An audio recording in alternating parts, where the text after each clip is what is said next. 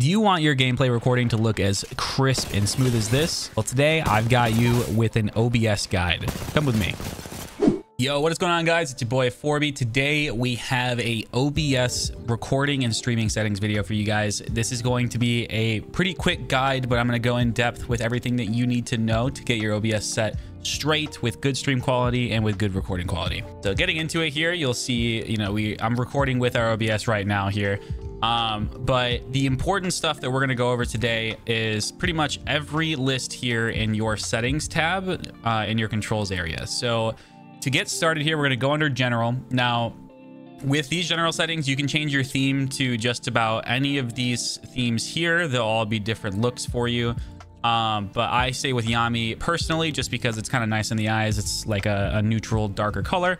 We like dark mode around here. Now updates, automatically checking for updates is always good. You'll usually want to run an actual stable release and not a beta release, because you can experience crashes, and that could mean lost footage or, stopped streams, etc. You don't really want that. Now, the only other thing that I'll really go over here in this is the source alignment snapping. Usually you want this enabled so that your sources will snap to different areas on your screen when you're trying to create your stream layout.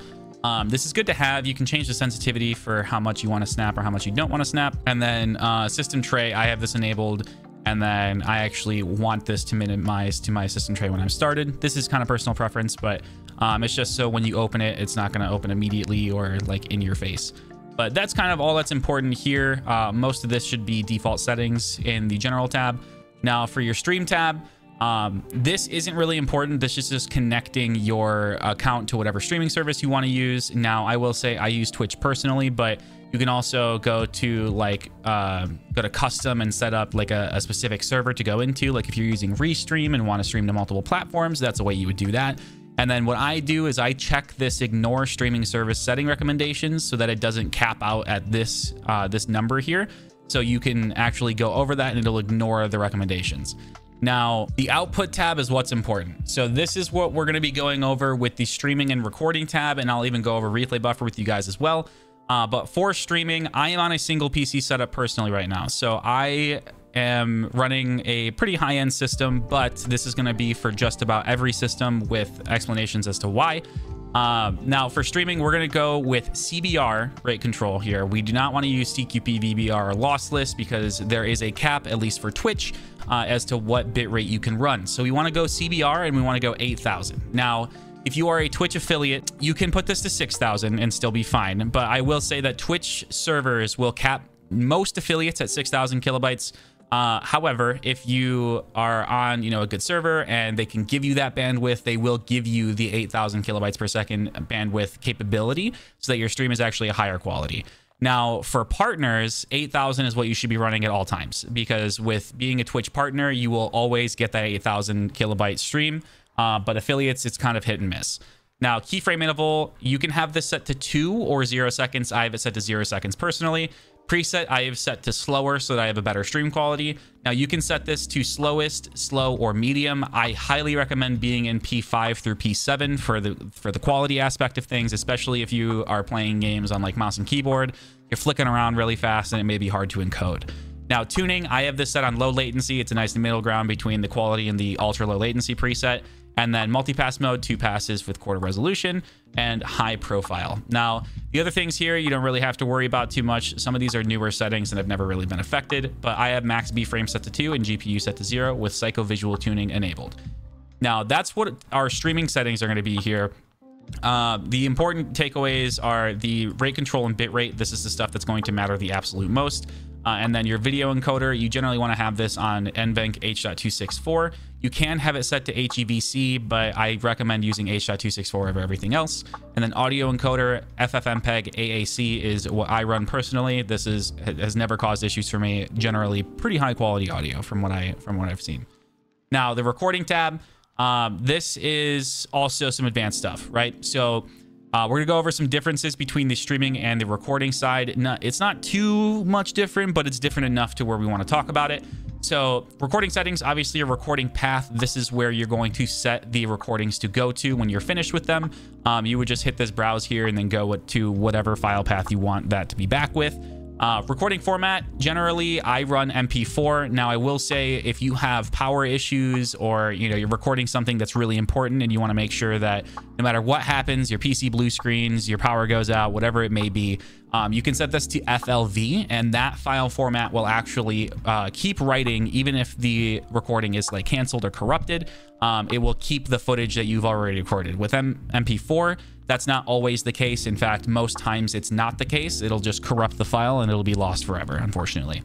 Now, audio encoder, same thing, FFmpeg AAC. Audio tracks, you can split your audio tracks, but we won't be going over that today. I don't split mine personally. Rescale output, I have this set to bilinear. This can be put to Lanczos. I do recommend using Lanczos, but I use bilinear personally. And then I have this set to 1440p because I play on a 1440p monitor. Now I'll go over the reason for that and like the way that it works in a little bit when we go over to our video tab.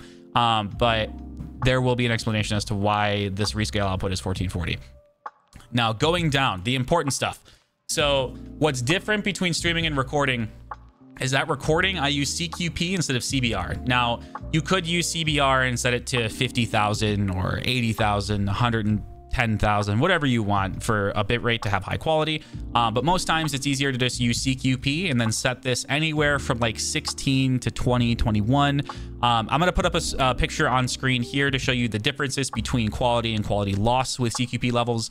I have this set to 19. It's right at the range of where you're going to start losing quality, but it's still extremely high quality with a very high bit rate in final recording. And it looks absolutely fantastic and crispy for that 1440p or even 1080p gameplay. Now, keyframe interval is still going to be 0, same as what it was on the streaming tab. Preset, we're going to go with P6. Now, I believe, yeah, I'm on P6 on both streaming and recording. It works great for me. I don't have any issues personally. If it's starting to cause some issues with encoding on your computer because it just doesn't have enough power, you can make this go to slow or medium and you'll lose a little bit of quality, but you'll have better performance overall. Now, tuning, I have this set on low latency as well. Same thing on the streaming side. I kind of matched the settings as much as I could beside the rate control and CQ level. But multipass, we'll have 2 passes again, and profile main. Same thing with cycle visual tuning enabled at GPU 0 and max B frames 2. Now, audio. This stuff is not very important unless you're splitting your audio tracks. Now, like I said, I'm not splitting my audio tracks, so it's not that important.